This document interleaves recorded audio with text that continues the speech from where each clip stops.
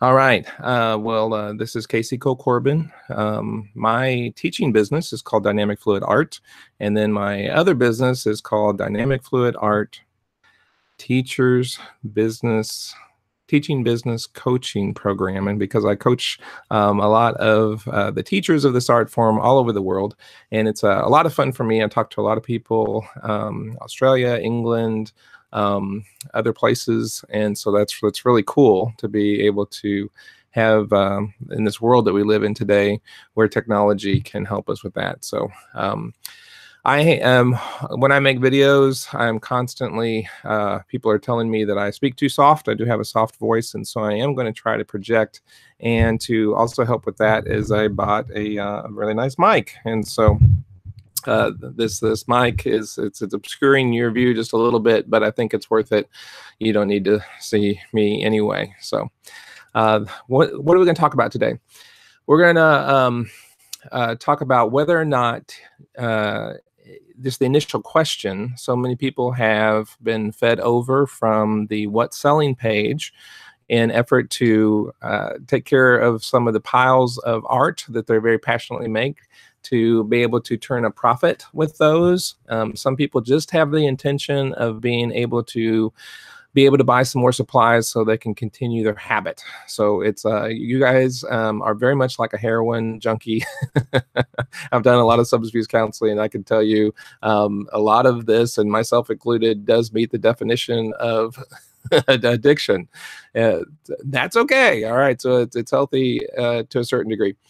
We and you can see my studio behind me, which is a total mess. We were also moving, and so the whole house is a wreck, and I don't have time to pick up or clean up the studio right now. But like you can see, let's see here, that shelf is got probably 12, pictures, pieces thick. There's some on the table behind me here. They're lining the walls, stacked up in the hall. And so I'm like you. And so I was like, what can I do to either feed my addiction or to be able to turn this hobby into a business? And so like you, I first thought, well, let me sell my art. People like it when they see it. And so we started the What's Selling group about a year ago, and that's been helpful for people. And we've had some really great interviews. Like it was 3 or 4 weeks ago that we did the interview here with Sandra Lett, and she talked about how to sell, and that's been great. And how to sell for more than just recouping your costs. So if she sells in 3 figures, not 2 figures, and that's really what it takes. And that's great. And if that's your heart and passion, I encourage you, to pursue sales and just, being an artist. However, what most of us have found, myself included, is that in this really exciting trend of acrylic paint pouring, fluid art, flow art, where the money is teaching. And you've already had this proven to yourself. Whenever you show your art to somebody and they go, wow, yeah, that's really cool, and they look at it, and the next question isn't, can I buy that from you? The next question is, how did you do that? Why are they asking that? They're asking that because they want to know how to make this art, and you can teach them. And like us, in Sandra's interview, she said that to be an expert, you only have to know a little more than the person that you're talking to, the person that you're teaching. And so everybody that's on here, if you know how to do a mix and do a flip cup and do a swipe, you are good to go. And you could teach a class tomorrow, because I guarantee you know more than the people that are going to participate in that class. And so you have something to offer them.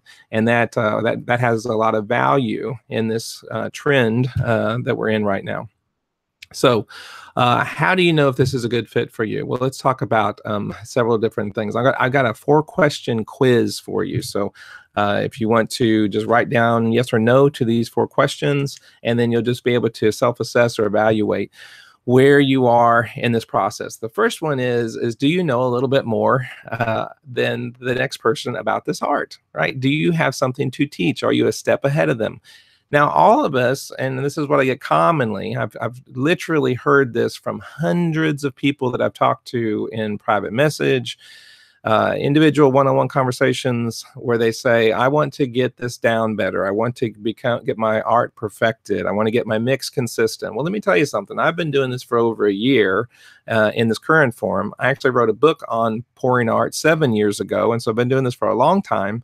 And I don't have my mix consistent. And I don't know anybody that has their mix perfected. You know, if there's a too thin and too thick, is the way I teach it in my classes. And then the middle here is perfection. All right, that none of us are going to achieve this perfection. We're always going to be a little bit on this side or a little bit on that side.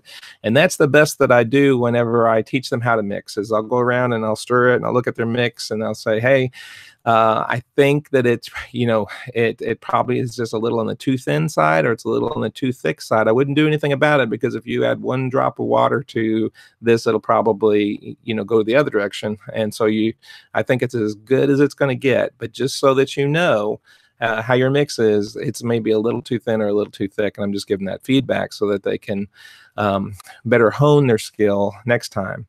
However, you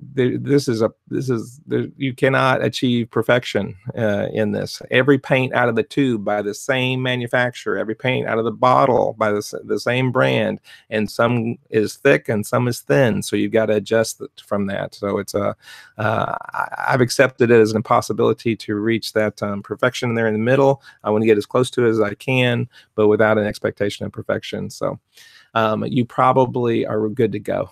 You probably could teach a class tomorrow and really wow them and dazzle them. The second out of the 4 questions for this assessment is do you have a love and a passion for this art? And something tells me that if you're on these groups, and something tells me especially if you're taking the time to listen to this goofball right now, that you have a passion for this art. So I'm pretty sure you can give a yes for that one. The third one is do you love people, and do you love helping them?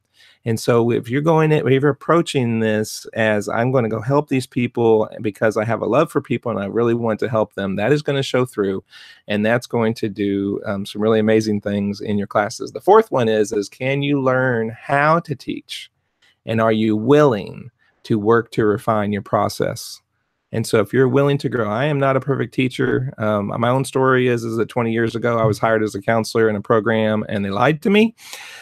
It was not, I thought I was going to be, you know, talking one-on-one to people as they laid on the couch. And I just sat there and went, tell me about your mother. And, you know, no, that didn't happen. I was teaching 20 out of the 40 hours a week in the classroom and had a tremendous fear of public speaking, absolutely hated it. And I had to overcome that. And now I love it. Now I love doing that, even though I am an introvert personality style. So you can too. You just, I had to be open to learning, and as long as you're open to doing that, you can improve. But you just get started and you improve as you go. Okay. Speaking of improving our teaching, I promised you 3 proven methods to be able to improve your teaching. And so the first one is that as you approach your class and as you structure your class ahead of time, and while you're in the class, and then later reflecting on the class, how it went and how you can make some improvements for it next time, what I want you to focus on is the student's experience, not your performance. You catch that? It's a subtle difference, but it puts them as priority, and that their experience when they come to your class, is that a good experience? Is it a nurturing experience? Are they walking out of there going, that was awesome, right? Because if you have the goal of them walking out of there and go, they were awesome, Casey was awesome, right?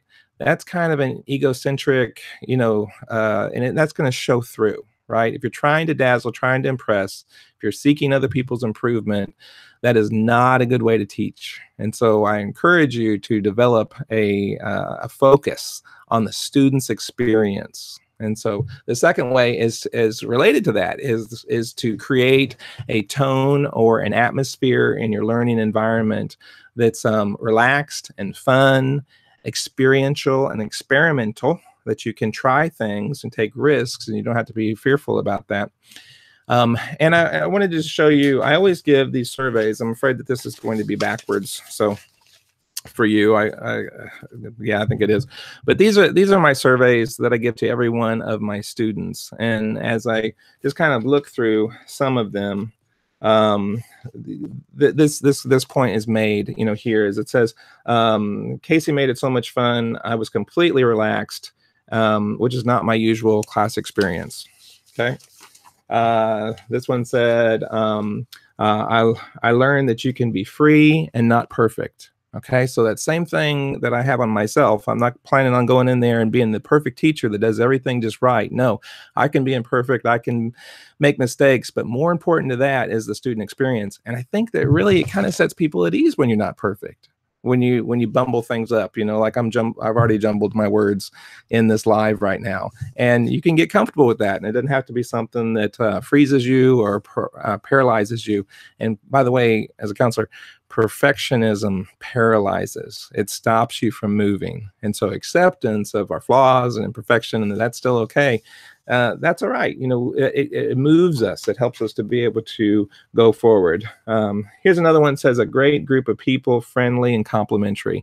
Now, that speaks to the group more than it speaks to, wow, Casey did a really great job. But to me, that's one of the biggest compliments, because I worked hard to set a tone and atmosphere in that group that they picked up on, and it's going to make our next point, even more impressive, which is, I'll go to it now, which the third point about this is to foster connections and relationships within the community, within the art group that you're with. Okay, so some of you have seen the post that last Saturday, I was in St. Simon's Island. It was a great group. It was sold out. There were 16 people packed in the room, and they were a great group of people. And I am very sarcastic. I can be very biting in my sense of humor. And I had several people on here list about how funny, that I was. And sometimes I have to be careful about crossing the line with that.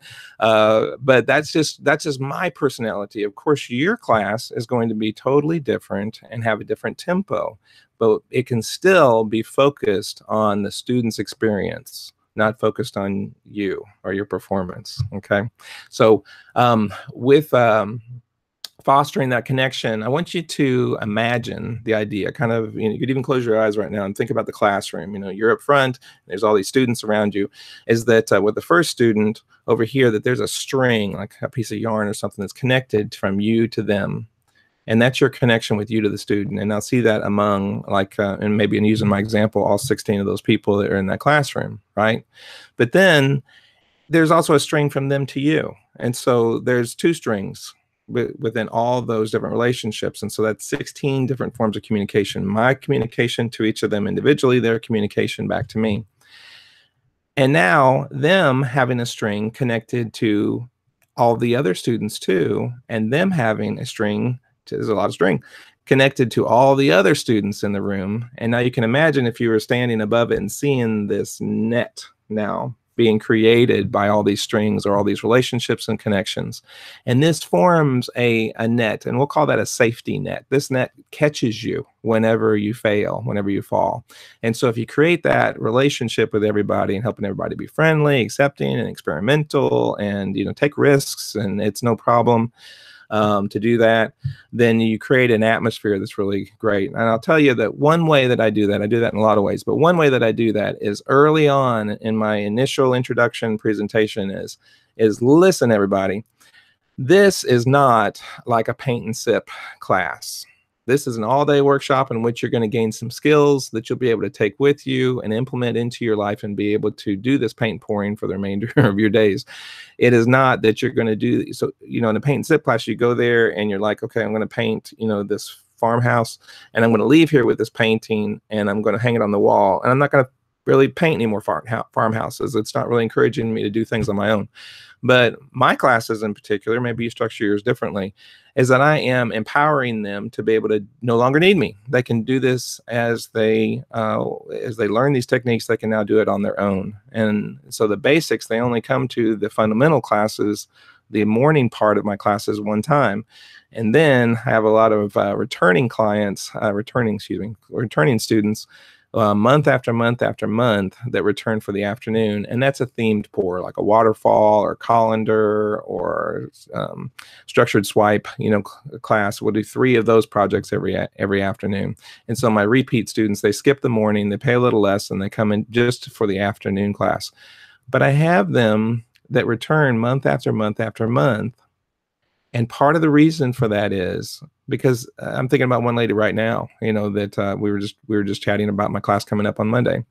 And she comes back, and then she could do this on her own, and she watches the YouTube videos, and she doesn't need really me to show her a calendar report. She can figure that out on her own, and she can do that on her own. She's coming for the community. She's coming for an accepting environment in the class that's good for her, that's nurturing for her, that's building relationships and building friendships with her.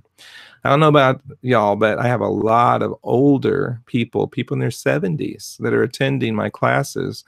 And, unfortunately, they may have outlived a lot of their friends, and they may not have a whole lot of friendships, and they need some kind of venue. They're no longer working. They're no longer going to school. They're no longer doing those types of things. And they need a venue to be able to make friendships with people that they have in common. And so a lot of neat relationships have been formed and continue on outside of the class. And so that's part of the goal that we want to establish. So those three things were focus on the student's experience, not you.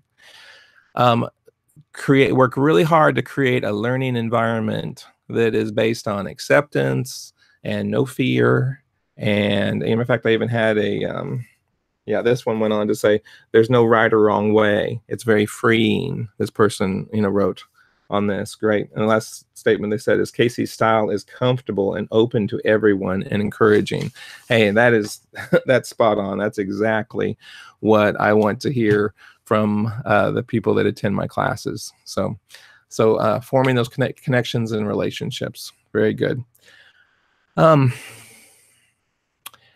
All right, so the next thing that I want to talk to you about, and the one thing that I want to offer you to anybody who attends, we'll get to the Q&A part towards the end. I'm a very structured person, and so I've got my structure, here first, and then we'll go to the free-floating Q&A that are already in the chats there. And I will send you this. If you will email me at caseycolecorbin@gmail.com, and I'll put my email address in the link later in the chat box there. And I'll send you this document. It's kind of like a blueprint for being able to build your business, and what I consider the most essential first step. And the way I want to frame this for you is this is a strategy or a plan for how you want to structure your business. But first of all, I want you to think about 3 years from now, what you want your life and your lifestyle to be. Is this a part-time side hustle thing that you do once a month and it pays for your family's vacation?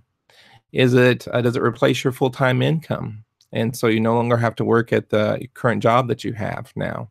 Is it part of building something slowly so that in 10 years, 20 years, whenever you retire, you'll have additional income then, and you could maybe ramp it up then? How does this affect your lifestyle? How invasive do you want this to be? One of the things that I had to do, I had a huge advantage in overcoming something that we all have, which is subconsciously sabotaging ourselves because of our belief system. We don't believe that we deserve to make a lot of money from this, and you can very much. Is that I got fired. A lot of you heard my story already. I got fired right before Christmas, and all of a sudden I had to turn this part-time. I had 2 part-time things that I was doing, my private practice and my counseling and life coaching, and doing these crazy weird art classes. And I had to ramp them up to replace my income very quickly. And God really blessed, and we haven't missed a beat. And it's just amazing to me how 1 month it's more of the counseling that meets our budget, and 1 month it's more of the art. But generally speaking, providing for my family. The majority of our income right now is coming from teaching these crazy art classes.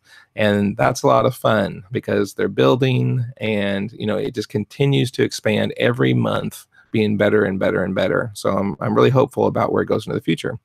One question that people ask is, can you, I could see this being a part-time thing for me where I am able to have some side hustle income, but I could also see how it could replace my full-time income. But can you get rich doing this? And I think that gets us back to the conversation that we had with Gretchen Wheeler 2 weeks ago on Friday, where she said, where she has built her business and she has 8 artists that work for her that do the classes. And she's expanding now to doing an internet offering.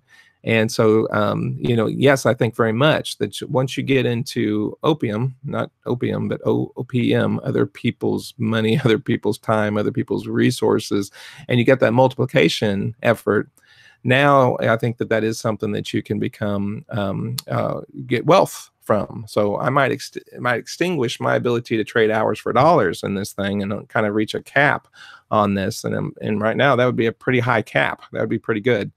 However, I can also multiply what I'm doing through hiring other people to do this and trying different venues the same way that Gretchen is. So, and I have plans on 2 new venues. Currently, my MO is to go to art venues. And this was one of the questions that was asked, like the art centers in your area and museums in your area, and see if they offer classes. And then you do them there. They keep 30 to 40% of the split. And that is so worth it because they have they have what you need. It's not the location. It's not the fact that they also set up your room for you and clean it up afterwards. It's not the air-conditioned facilities that they have. It's those are not even the important things. I mean, I could rent a garage somewhere. I could rent somewhere else a whole lot cheaper than the 30 to 40% that they're keeping for doing that. It's not even that they're doing the enrollment and the payment process. What you're going for is their list, not their location. It's their list. So each one of these places have 3,000 people that they do an email blast to every month, that they have newsletters they send to, 5,000. One of them has 7,000 members of it. And this is your target audience right here. And so you're not going for their location, you're going for their list. The fact that they provide a place for you and those other things is just kind of a bonus. But it's worth the 30% just to be able to have the list of people to be able to market to. Good. This will get us to a structure first about the lifestyle that we want, as I was talking about. Right now, I've had to make some changes because my kids are back in school from the summer, and I don't want to miss every Saturday with them. Right now, I could fill every Saturday of every month with a reoccurring class. And some of the venues, I've had to tell them, I'm going to go to every other Saturday, or I'm going to go to quarterly on a Saturday. And some of them I said, I'm only going to do a weekday with you.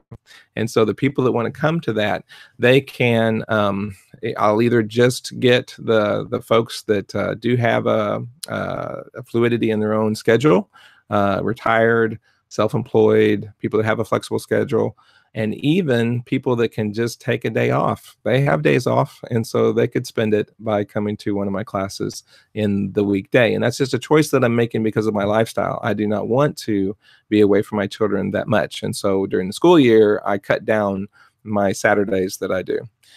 The other side of that is that part of the lifestyle, like I just illustrated with you last Saturday, was that I got to take me and my family to an island and enjoy that. And they were at the beach while I was teaching.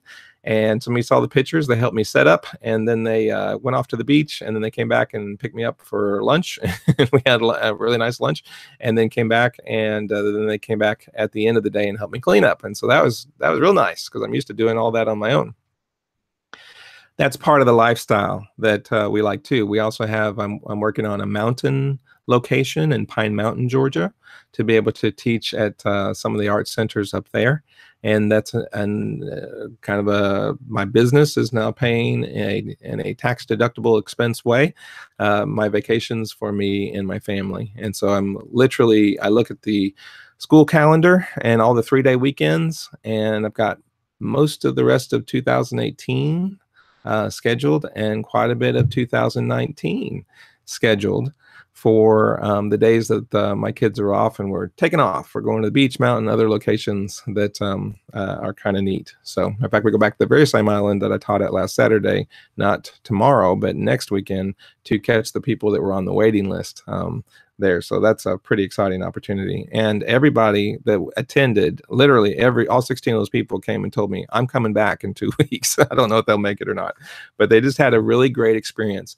And again, that's not because I dazzled them with my teachiness. Okay, no, it's I put a lot more effort into creating that atmosphere, creating that environment, and so that's very important for you to do. All right. Let me just kind of do a tech check with you because I am not seeing any interaction on the YouTube channel. Are you able to see this? I'll put that into the YouTube channel. Before I go to the strategy plan, which you'll want to see,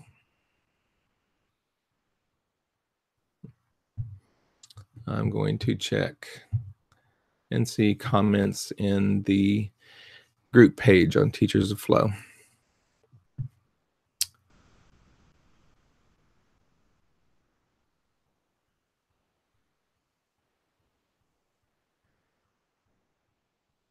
All right, very good.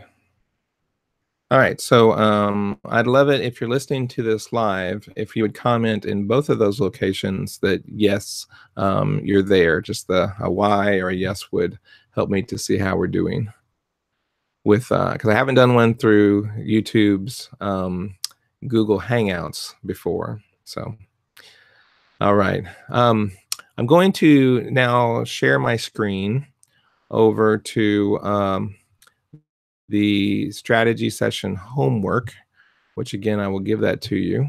You will email me. So this is going to get a little stroby here in just a second. Going to get kind of weird. There we go. Share. There we go. Okay. All right. So from here, you should be able to see the name of my coaching business is From Good to Great Life Enrichment Coaching. And so that's why that logo is there. And this is the strategy session. And so we're going to go through this. This is really what I do whenever I do a strategy session with some of y'all. And you contract with me to do that. I email you this, you fill it out as best you can. And then usually we take not one, but 2 sessions to go over it. And that also becomes a format for a lot of Q&A for how to do things. And so the very first thing that it talks about is building a SaaS team. And so if you see at the top, the structure, accountability, and support right there, that helps us to be able to continue to do what we need to do. And let me tell you, that was instrumental in me being successful in teaching my dynamic fluid art classes. Back in December and January, when I needed to ramp it up, I had already created the page, and I'm so glad that I did. Being the admin and moderator of the page made me kind of the central hub of the information that came through there. So you guys have taught me so much, and I have all that knowledge, not because I'm so smart, but because I just listened to what other people had to say, and that affected the way that I structured my business. And so I want to pass along that information for your benefit so you can structure it as well. And listen, if you're not trying to build a big business, if you're not trying to, you don't hate your job, you want to continue to be able to do that work. And I understand that you're not wanting to go full time or grow something really big. Let's say that you just have a heart for being able to do these classes. And maybe so many people on here have talked about really just ministering to the elderly or to VAs or to other people, maybe a special interest group that they just have a heart for. Well, that is absolutely wonderful, and I encourage you to do so.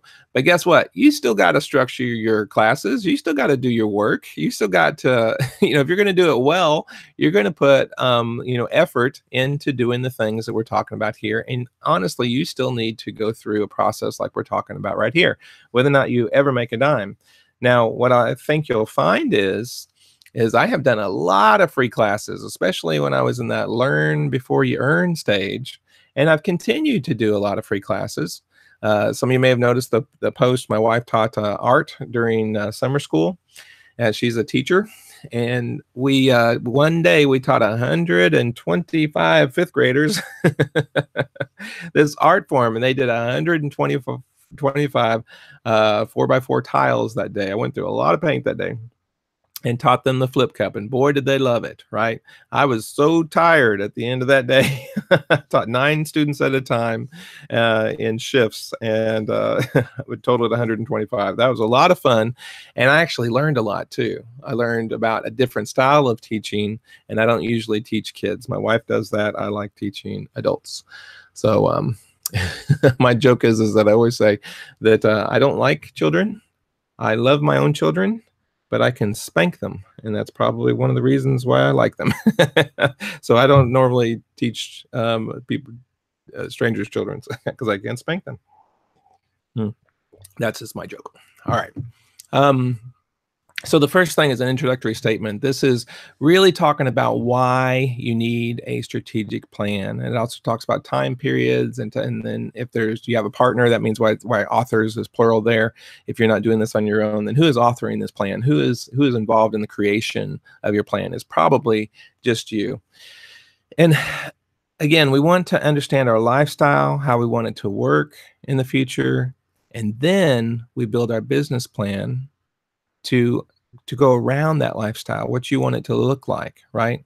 And people say generic things like, I want to make $1 million. So do you? No, you don't. You want the benefit of having $1 million. You want the freedom of having $1 million, 10 billion, dollars.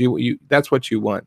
And so the monetary amount isn't nearly as important as the reason why, or your motivation for wanting to quit your job and do this full time, whatever it might be. That is what you should go after. And so think about that. Think about 3 years from now. What does your daily life look like? What does your weekly life look like? What's your monthly life look like? What is even your in the course of the year? There's certainly a seasonality to this. A lot of the museums that I teach at and made really good money with would not let me teach a class during the summer. Why? Because they were so full of their kid activities.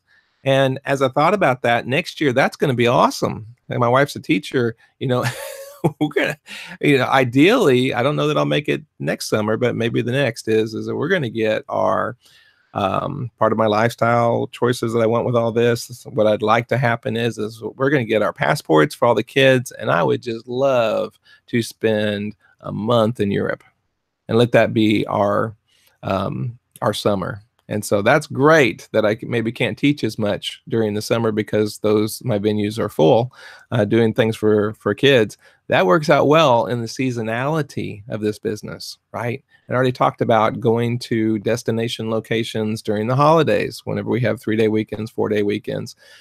Those types of things are great for us because we can take advantage of that. Other people are going to those destinations too, and so their venues can market to them. The next thing is about your background statement, and so this is talking about you and your personal history.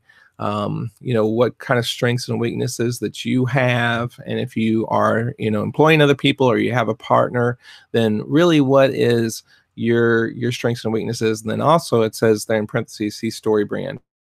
If you guys are unfamiliar with Story Brand, it's a great book. I listen to books on tape. It talks about in your marketing and in your branding of who you are. Like, I am branding dynamic fluid art as an experience for people to be able to enjoy, right? Not just go to this art class and learn something. It is an experiential process in which they enjoy every minute of it, and they have something to take away from that, right? So I'm building my story around that.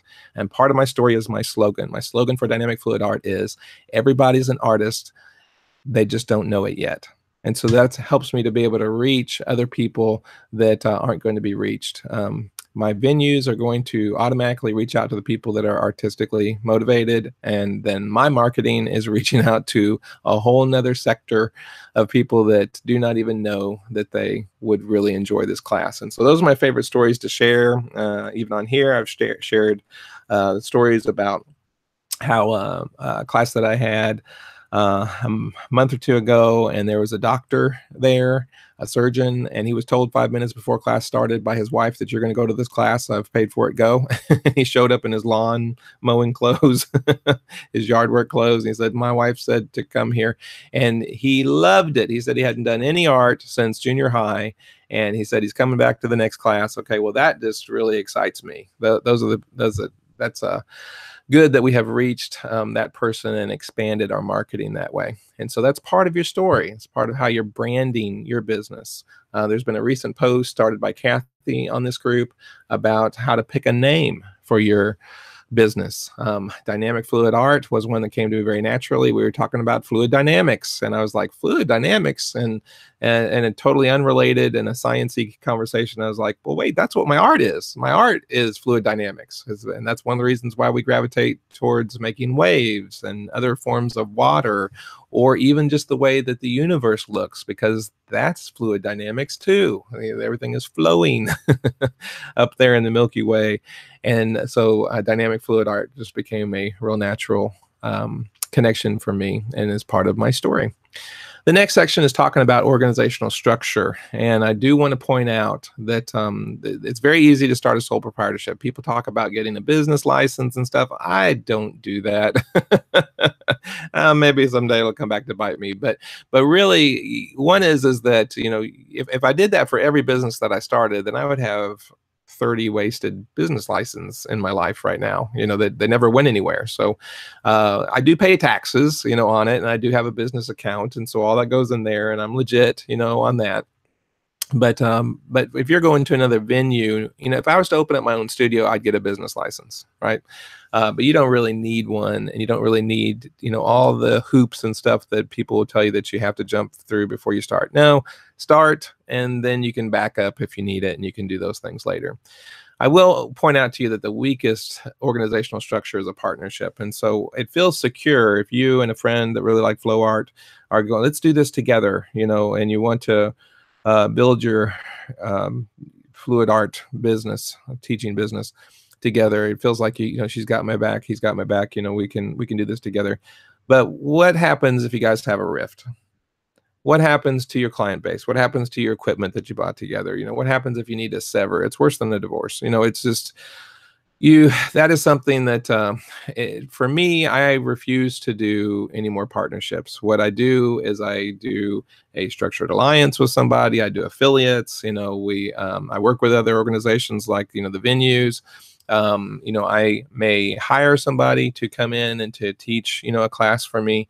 But I'm not going to do, God willing, I am not going to do a partnership. Again, those just can get really, really hairy, especially if you have different visions for where you're going and what you want to do. And one person's saying, you have to work this Saturday. And I said, I did not start this business to make me, you know, do anything. So that's, you know, just part of the organizational structure. It's good to have a mindset about that.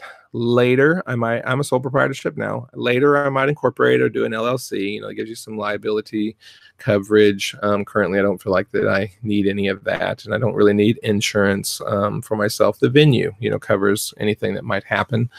If I was renting, you know, a place on my own, a hotel room, a garage, mini storage facility, Kathy, then I would have to cover my insurance, you know, that way. I know Kathy does that with hers, but this way is a great way to shoestring this thing and to benefit from opium, other people's time, other people's money, other people's resources. So, all right. And so your vision, and it kind of has been the thing that we've just been talking about, you know, where do you see yourself 3 years from now? Where do you see yourself 10 years from now? And so you have to have a vision, and then that carries the next points about what are your values, what's your mission statement, what, you know, that your vision helps you to be able to answer these types of questions. The values talk about the principles in which your organization, how it abides, you know, what you do, what you don't do, right? I love Gretchen, you know, she shared that, you know, the people that she contracts with to do private parties and the people that she does not. And, you know, some of them say, we want to do it this way, not that, not your way. And she says, well, we're not the organization for you. And she lets that pass, you know, for her on different points. And that's smart to do. You know, you really don't want every opportunity that comes your way. The way that life works and the way the business works is that some of those times you need to pass on some of those opportunities. They're not a good fit for you. A little drink of coffee there. All right. And so that brings us to the purpose of your organization, which is your mission statement. Why are you doing this? Now, initially, you might be thinking, I just need to make some money to pay for paint. Well, that has a tendency to grow, particularly as you start teaching and you're starting to touch lives. In the Matt Tanya interview, we talked about how there was, in this world that we live today, even the way that you're hearing me right now, this high tech, low touch. That's real hard to get personal. That now a lot of our relationships, the people that we talk with, the conversations that we have is over social media, and they're 1,000 miles away or on the other side of the planet. And so that means that's what low touch means, and high tech. So the tech is now supporting those relationships. When you get into teaching these classrooms, let me just tell you about a story real briefly uh, about a lady that's come to 5 of my afternoon classes now. And, God bless her. I know her. We've become Facebook friends. I know that her family experienced a tragedy a few weeks ago. And so while we were teaching class and doing this, I came over to her and I was just helping her with her project. Everybody else was kind of busy. And she just kind of looked up at me and she said, "You know what happened?" And I said, "Yes." I said, "I'm hurting so much for your loss." And she started to cry. And so I put my hand on her back and I said, we just comforted her probably just no more than a minute or two. And then I redirected her to her project, and offered to help her with that. Right. And so that's all that environment would allow me to do with her. I'd love to do more for her, but that just human connection, and I'm a counselor, you don't have to get that personal, with people. I wouldn't expect that, necessarily with you, but that high touch environment, that's going to have an effect on your mission statement. And maybe you haven't experienced that yet. Maybe you've been doing these classes for a long time and you're just listening because you want to enhance your teaching business. And that's great. And I'm here for you on that. But these kind of things kind of develop after a while. But you can imagine, you can think about what your mission might be, and about being more than just money, about being in connection with other people. And so that's part of your mission. Problem statement. Now, this is something that you go, okay, what kind of problems am I having? Getting started, or what do I anticipate? We don't want to be acting in fear or anxiety or worry about these things. Instead, we want to act in concern. I have a concern that I'm not very good at public speaking. What can I do about that? Well, that's a good concern to have. That means that you need to practice. You probably need to go do some volunteer classes for some Cub Scouts groups, or your church, or another organization, just a bunch of friends, have them over and teach them, learn to be able to teach, be able to speak, in front of people. That might be a legitimate thing that would go on your problem statement. Maybe speaking isn't a problem for you. Maybe finances, how am I going to pay for all this paint and these canvases? That's overcomable. You can come up with a solution for that. But you need to kind of know what the problems are and anticipate them. There's something called a SWOT analysis, and if anybody wants that, it's actually linkable off of this whenever I email this back to you. That's that blue region right there. A SWOT analysis is a kind of neat way to be able to look at your strengths and your weaknesses and determine what it is that you need some help with. And so I definitely have had to do a lot of that. All right. So your goals, what is in this, you got to break these things down. So a long-term goal, where you want to be 3 years, 10 years from now. Now make it into measurable objectives that are broken down into actionable steps, and have a timeline for how these are going to be accomplished, who is going to accomplish this, and then also how you're going to evaluate whether or not you succeeded. Now, the way this could work is, let's say you have not taught a single class before.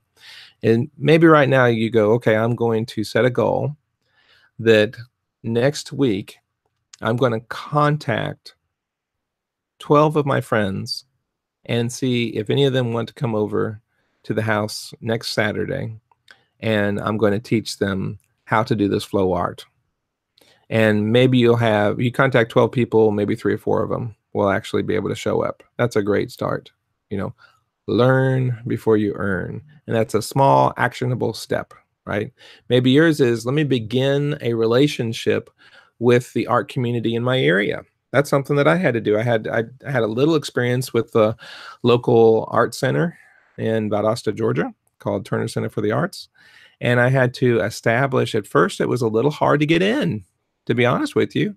And they didn't know me, I didn't know them. And what it really took was a raving fan that attended one of my classes in another town actually helped become a segue to getting into the town that I'm closest to. And that I have found to be true everywhere I go. And you'll learn to pick up on those. You will have somebody in your class. This happened to me just 2 weeks ago. And this lady, every time she was kind of a quiet woman, but every time she did something, she'd just stand there and go, "Wow, wow."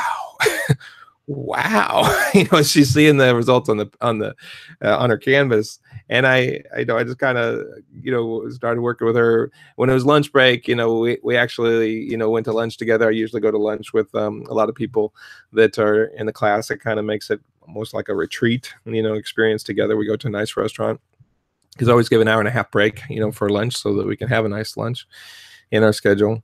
And I got to know her, and that seemed to even foster even more of a connection. And she has been my #1 raving fan for the last 2 weeks. She has been posting like crazy. She's been talking about this great guy, Casey Corbin. She's been sharing all my posts. She's been going to my Dynamic Fluid Art page, and she's liked every picture that's on there, and she's liked every comment on there.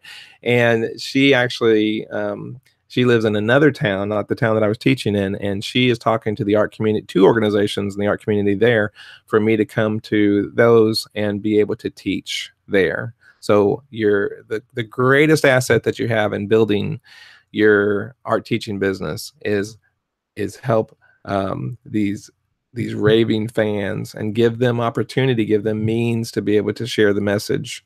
Maybe that's business cards, maybe that's just staying in contact with them. For me, it's usually the same way that we're talking right now, is over Facebook. I just have, we've chatted and talked about things. She's asked me questions. I've solved problems for her. She's been thankful. She's connected me to other people in private messages and say, "You got to meet this guy. You got to go to his classes."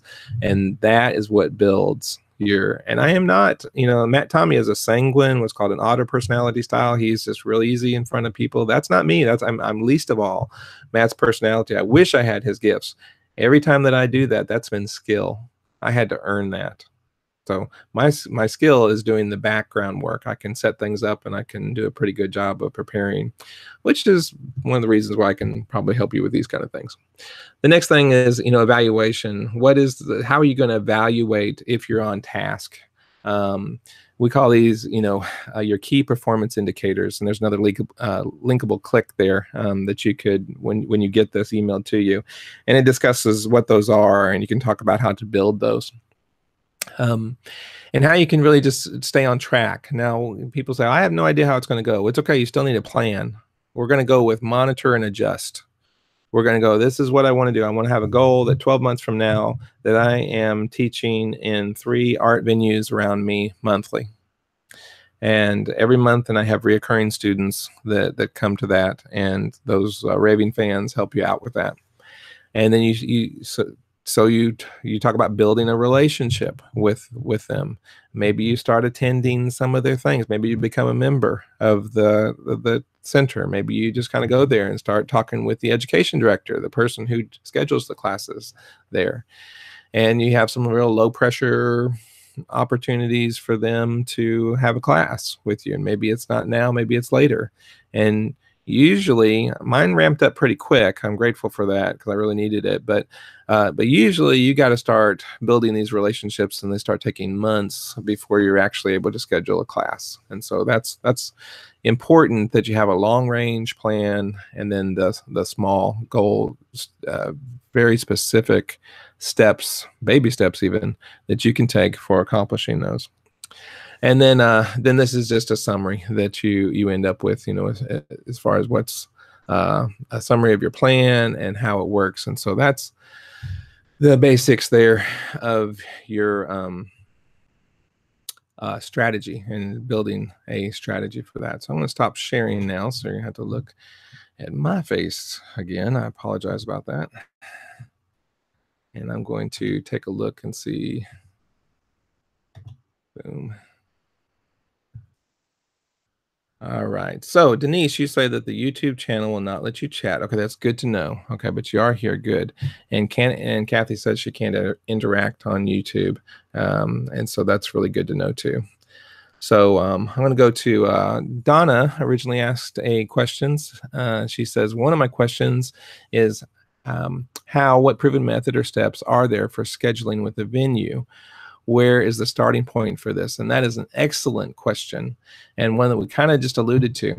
But to me, there's a principle. Some people recognize it called the man of peace.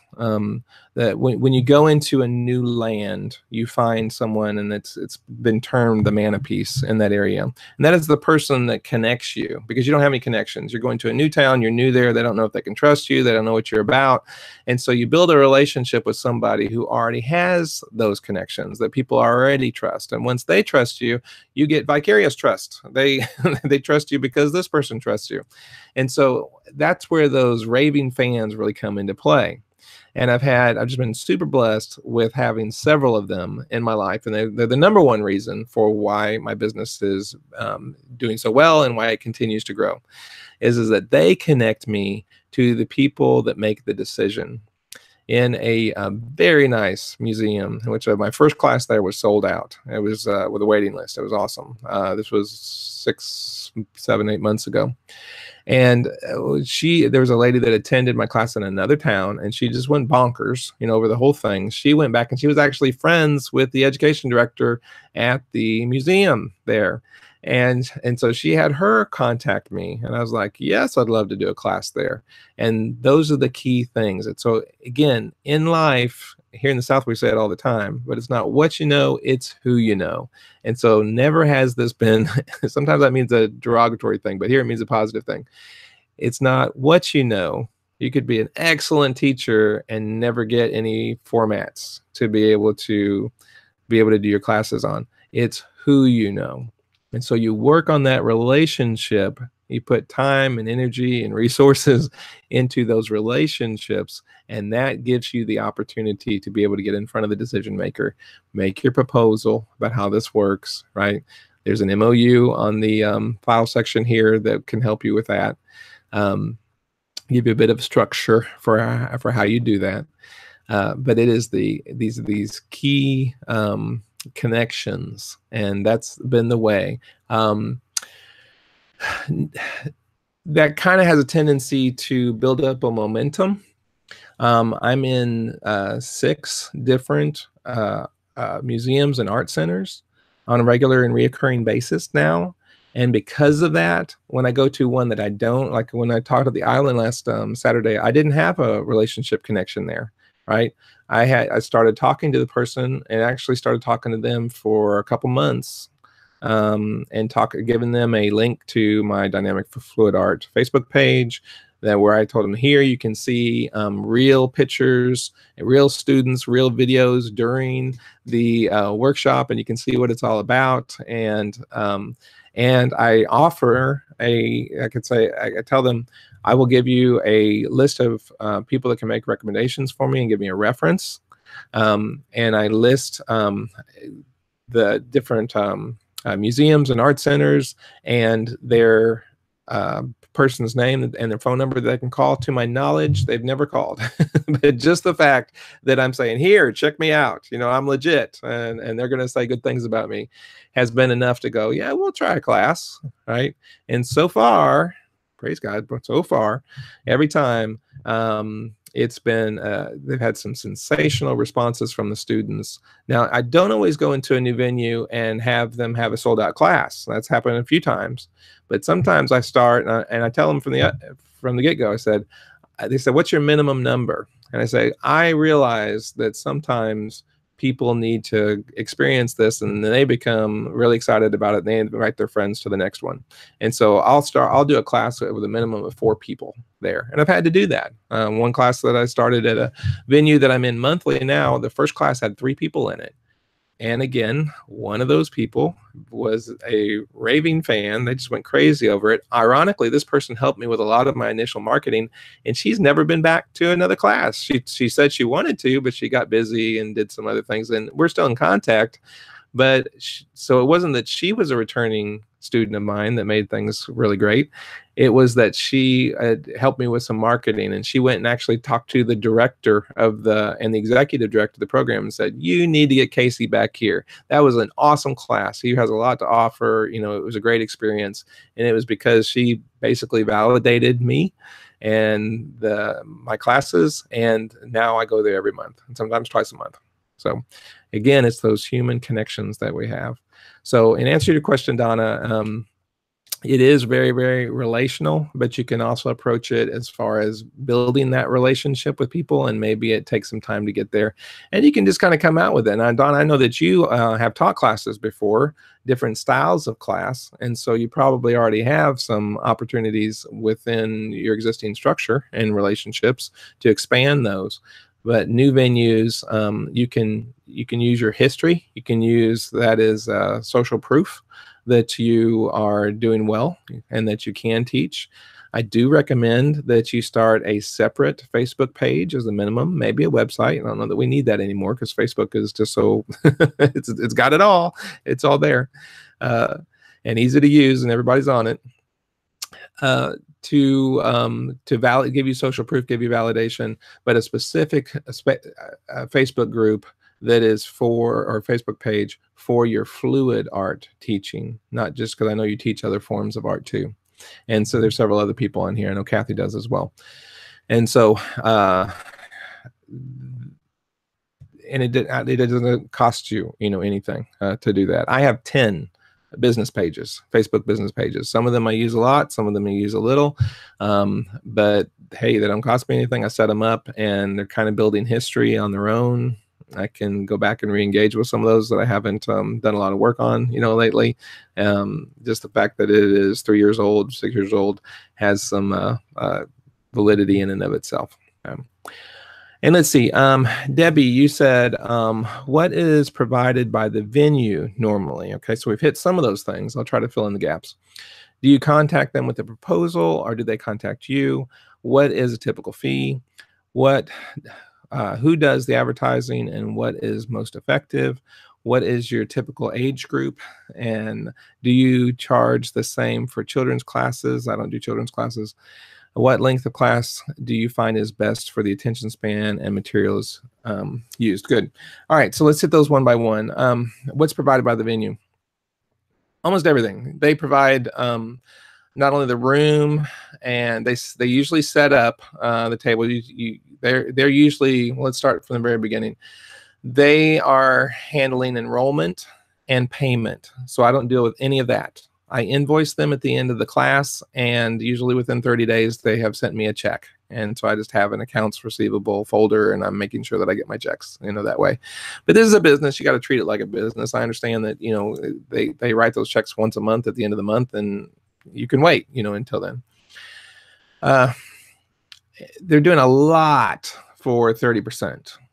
And usually, especially in the beginning, they're doing so much that I almost feel bad for them. I'm like, you only made like $300 and you did a lot of work for that $300. There's a side benefit to the program. Like the main one that I teach at in Valdosta, Georgia, they have a lot of grant funding. And so they have, I think that they have a $3 million annual budget. I can't remember. So I don't know that I've heard that correctly, but they have a lot, and they do a lot. And so part of their grant funding is they're reaching out to the community. Well, how do they substantiate that they've reached out to the community, right? Some grant funding might be reaching underprivileged minorities, right? Well, how do they prove that? Well, several times I've had people come to my classes, and I noticed on the roster that it said scholarship. I was like, oh, that's interesting. And I've talked to the director, said, yeah, we paid for them to be able to come. I said, that's that's interesting. I said, if somebody needs to come, I could make them, I was like willing to cut them a deal or meet them 50-50, or, if people want to come and I got space, I have no problem, being generous that way. And they said, no, we got a special, scholarship fund for that that's been endowed by, maybe an individual who wants to see art expanded. And so I've had lots of people scholarshiped full price into my classes, and that's nice, right? So that's a win-win-win scenario. Everybody wins. The student wins, they get to come when they otherwise couldn't afford it. I win, I get my full pay. The venue also wins because they have money allocated for that they can't spend any other way. And it also helps them in their other granting to be able to say, yes, we are accomplishing the goals of this particular grant. So that's sometimes, again, when I feel bad that they've done a lot of work, for a little bit of money, they also are getting a lot more out of it that way. So go back to what is provided by the venue. Again, they're doing the marketing. It is the list that is of the biggest value. The one that I was just talking about, Turner Center for the Arts, has 7,000 people on their menu that are their members. They have their email, so they send them email blasts twice a month. They also send a physical newsletter and mail it to their house. They also can mention me in their other events, and they do. They talk about when they're having something else going on there, and they're always having things going on there. They could, we've talked about, and haven't done it yet, I need to get on this, is to set up a display in the front about pouring art, so that, because they're open from 10 to 4, 5 days a week, just for people to come in and see the art. They don't charge anything for that. So a display would be a smart thing for me to have done by now. For them to go, oh, what's this? And yeah, I'd like to take that class and talk about current information. So I'm making myself a mental note to do that. Because in other classes, like let's take the guy who teaches oil classes there. The students show up, he sets up, with the students, they grab their easel and their chair, and they've got their paints out, and they do that stuff. And then when they're done, they put all that stuff away, right? And they're done. Because of the nature of what we're doing, and that stuff has to dry on a horizontal surface for 2 days, and I'm not there at cleanup. One of the things that you need is to make sure that the venue understands in your MOU, your memorandum of understanding, is that you're not going to come back and clean up, that's something that they're going to do. And so they have to agree to that. So that's another part about what the venue does, right?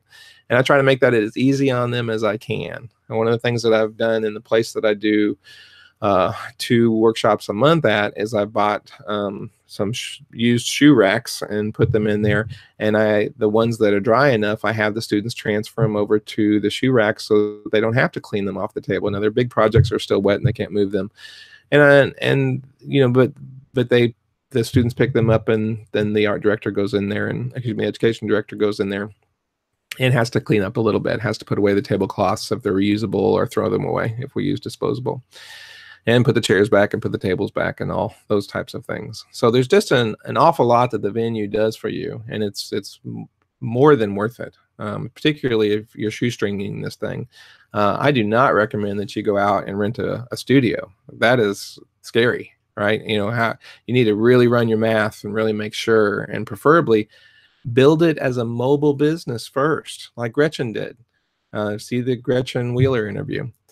She talked about how she, she did mobile places, and, hers was paint and sip, kind of environments.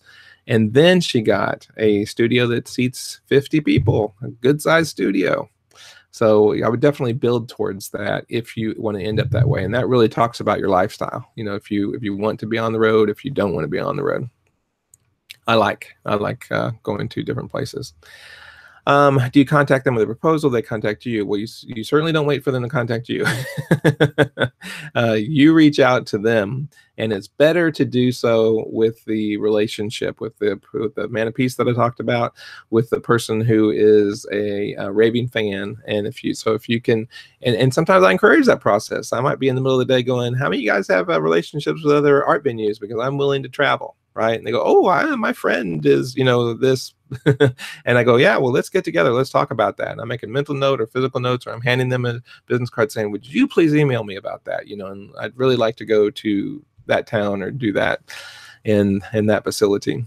So And that's good. Oh, and one of the reasons why I'm teaching at the university in the continuing ed program is that I had somebody in my class that was they also taught other classes in the continuing ed, and they worked as a segue. They introduced me to the right person, and so now I'm doing 4 classes in the fall there. And then the proposal is probably more represented in they have a certain way that they want to do things. The MOU helps the two of you to get on the same page. And in the MOU that's here on the files section here, it states out very plainly, none of this is in concrete. This just begins as a discussion point. And so there's things that I give on, there's things that I take on. But it gets you on the same page so that you have an understanding of that I'm not going to travel back to the island 2 days later and clean up that mess. Somebody else is going to have to do that. Typical fee. I have for the student, I have a wide range, and I've just kind of worked it out. So, and if you go to my dynamic fluid art, go to the events page on there, and you can look at all the past events, and you can see how I've structured, and even how the structure has evolved during that time. Generally speaking, when I have somebody in both an all-day class, right, which is really 4.5 hours, I go from 10 to 12, then we take a lunch break from 12 to 1:30. They come back at 1:30, and we go to 4, right?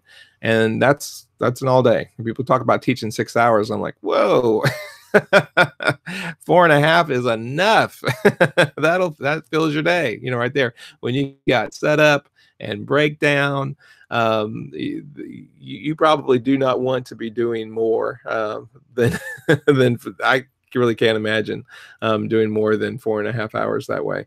I could see myself doing 2 days, doing a 4.5 hour, doing the next day coming back and doing a 4.5 hour, doing something more like a retreat, multiple day thing. But I don't really think that I could see myself doing more than that. We're all pretty tired, at the end of that, or any more we'd be tired. We're kind of right on the edge of that. So they're still leaving on a high note. Typical fees range from $29 to $150.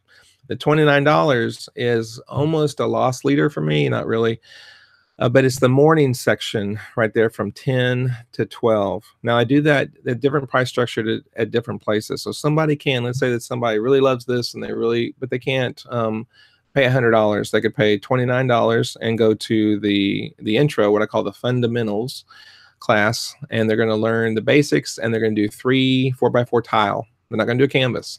I'm going to teach them 9 approaches, and they're going to do 3 of them, and then they're going to have that, and for $29. So I'm not out a whole lot. Those are 16-cent tile, and you can imagine, an ounce of paint on each one of those, and some materials that I've had pre-printed and some other things, right? So my costs are not. It's certainly not really a loss, right? I'm making pretty decent money at $29 a piece with that. What I found is that sometimes people have to bite off on a small bite, and right now I'm running about 80% of the people that just sign up for the morning session for $29 are having so much fun. And of course, I'm talking up the afternoon. This is what we're going to do this afternoon. And you're going to do this big canvas this afternoon. Those of you that are signed up for this afternoon, by the way, I have 3 seats left available for this afternoon, right?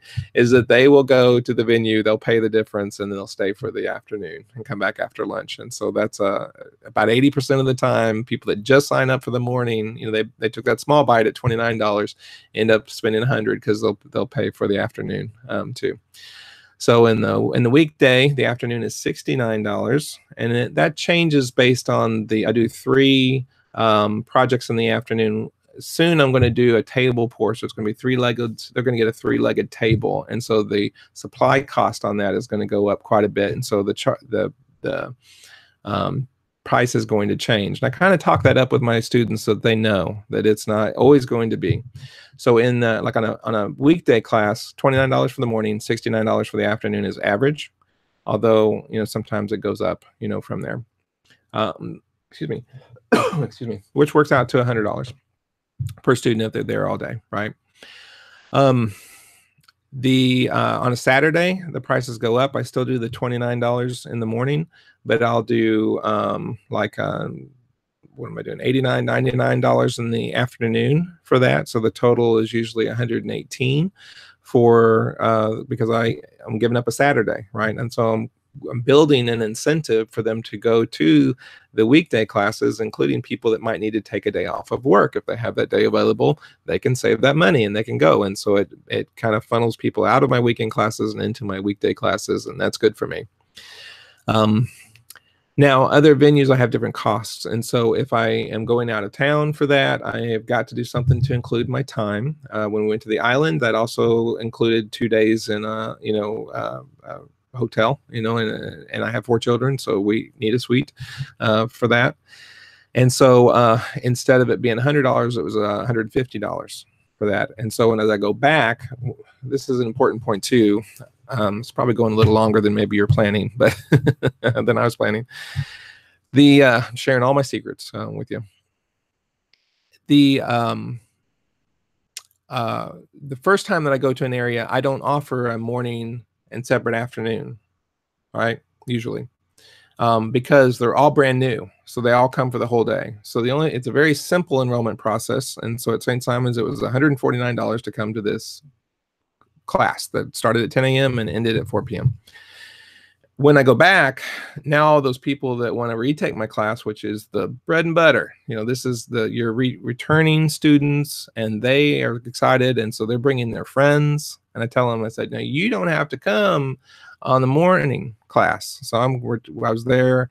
I'm going to go back on September 1st. I said, on September 1st, you can just come in the afternoon. It's going to be a discounted price. Now, I would like for you to bring your friends. They can come to the morning session, and then you'll join them in the afternoon. And so I'm already setting up that they're bringing their friends with them, and so we're expanding. They were all worried about it being full. I said, don't worry about being full.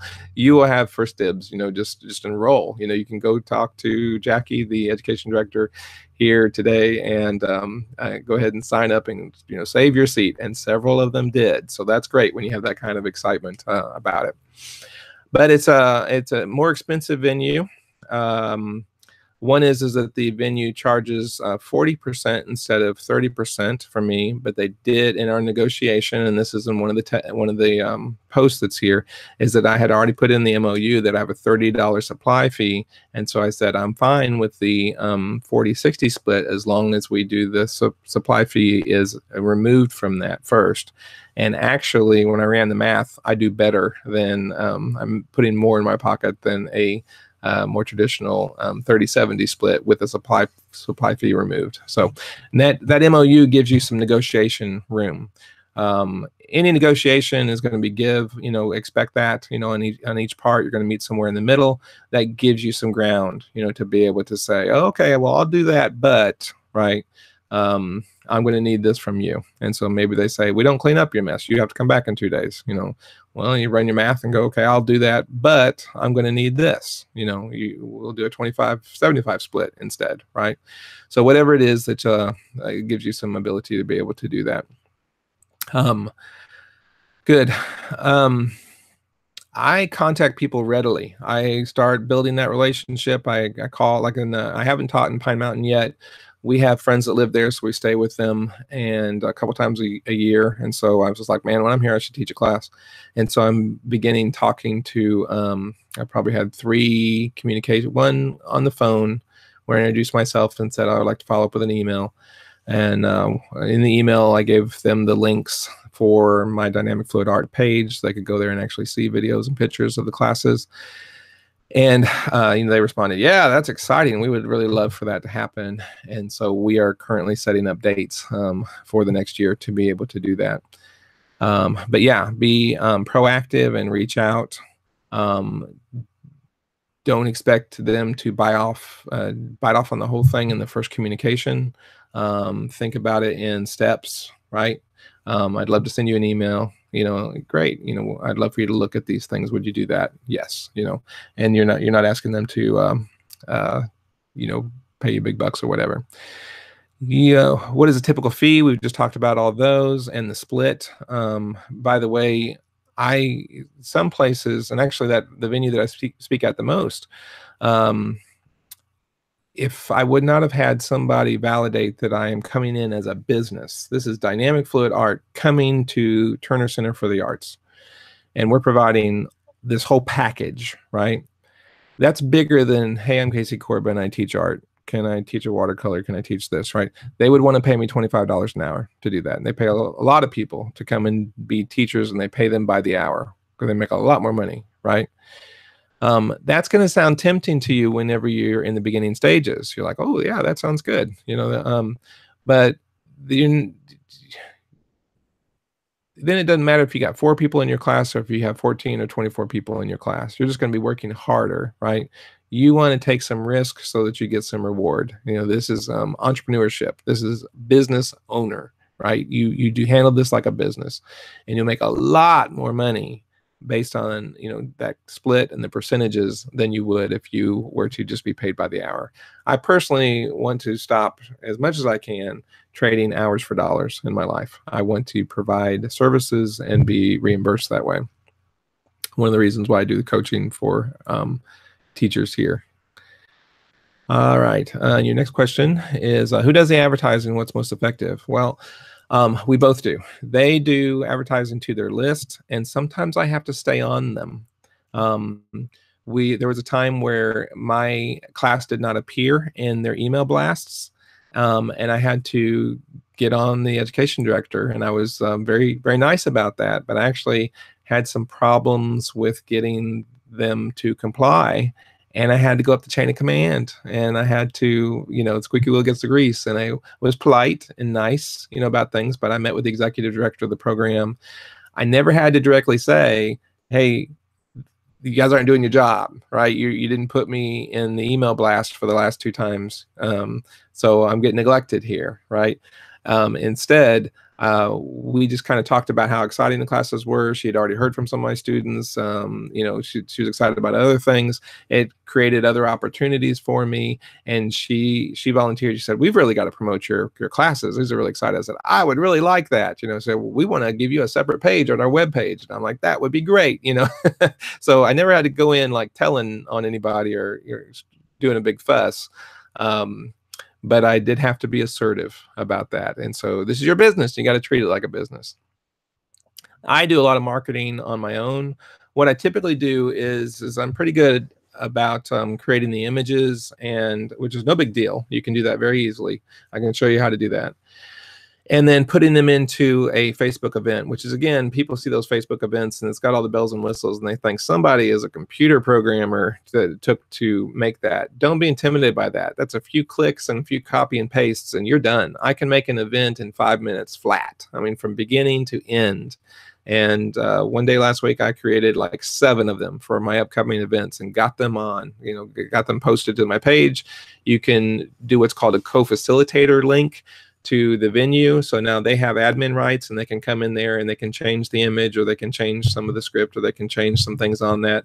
And then when they accept that co-facilitator link, then it automatically goes to their events tab on their page. And so Turner Center for the Arts, when they accept my co-facilitator link, now it's not just on Dynamic Fluid Art events tab on my page, it's also on Turner Center for the Arts, their page, and it gets posted on their page, and it gets easy to find on you. You just click their event. And so that's been a big, huge thing.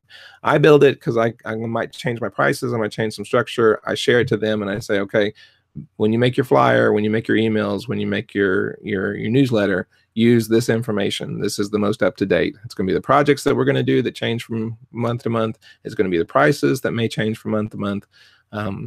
So that's and then I share it on my personal page too. I ask my friends to share it. I also collect email addresses. Like, this is my sign-in form here. I know it's backwards, you can't see it, but everybody signs in their name, their phone number, and their email address. And that email is gold. And so I put the email address.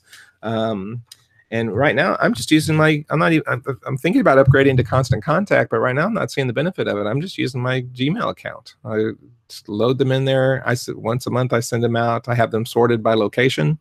And so it says in my contacts, Dynamic Fluid Art Tifton, Dynamic Fluid Art Valdosta, Dynamic Fluid Art Thomasville. And so when I have a class coming up there, I click that group and I send them, usually I got some videos and some pictures, something of interest in there, something of value to them, so that they'll open the email and they'll say, hey, I got a class on the 13th, you should come. please invite your friends. And I always ask people to like and share. Please post this on your social media. Please share it. Ask other people to share it. Just ask directly. All right, they will usually do that for you. I do a typical age group. I only do adults. However, I have had them as young as 11 years old. And my stipulation, I don't usually know that until I walk in, is that I've got a kid, in there, 11, 12, 14-year-old. 15-year-old kids have been in my class. My only thing is, I said, I can't manage if anybody has behavioral issues or anything like that. The closest thing that I had to that was I had 2 older teenage young men in my class once, and they were kind of talky and got off task a little bit, but they were okay, right? But I don't really like working with kids. I know people do. So I leave that up to my sister-in-law, Autumn Orozco. She teaches kids. And then, so that kind of answers the charge for the children's classes, because I don't do that, I don't know. We talked about the length and attention span. So I'm real happy with my 4.5-hour day. And that gives people the versatility to be able to sign up for just the morning. Some people have maybe some health issues and they just really can't attend that long of a class. So I encourage them to say, well, come to my fundamental class this month, next month, then just come to the afternoon class. And that's something that they can do, and it seems to work out better for them. All right, let's see. All right, well, we've handled a lot, and I've gone 22 minutes over an hour now. I've never really said this was going to be an hour, or I thought it might actually be shorter today. The thing that I want you to do for today is to take away an action step. One thing that you can do, and I'd like to suggest that your action step is to email me at caseycolecorbin@gmail.com and ask for this blueprint, and I will email that to you. If you want to do some one-on-one coaching with it and other things, then I'm available for that, and so we can talk about that and talk about how that works. And so please do that. It has been really great talking with you all. And if you continue to ask some questions in the chat, I'll try to answer them there as well. I want to remind you about next week at the same time is I'm going to interview an artist named Amy Smith. Now, she's not a fluid artist. She doesn't do acrylic pouring like we do, but she does abstract. And there's something that you can take away from her, I know. She has this piece about her, and she just kind of watch her in her videos and stuff and just kind of get lost. And she has this freedom to experiment, and that's part of her what she's going to speak into. She also teaches, and she teaches workshops. So she has a studio that she teaches out of. So she'll be able to address some things that I can't speak into. And so I welcome you guys to come back next week, same time. That'll be our 1, 2, 3, 4, 5, yeah, 5th one in a row, Friday morning at 11 o'clock. And make suggestions if this is not a good time. This was an arbitrary time that was picked, and so maybe in the evening it works better for people. So if you guys will let me know about that, maybe those of you that are watching the replay right now would be the best to speak into that. As far as Casey, I can never do 11 o'clock on Friday, but if you could do 12, I could take my lunch break. Well, I can do that pretty easily. So thanks so much for joining me. You guys are in the replay. Feel free to ask questions in the chat below. And this is Casey Cole Corbin. See you next week at 11 o'clock for the interview with Amy Smith. Thanks for joining me.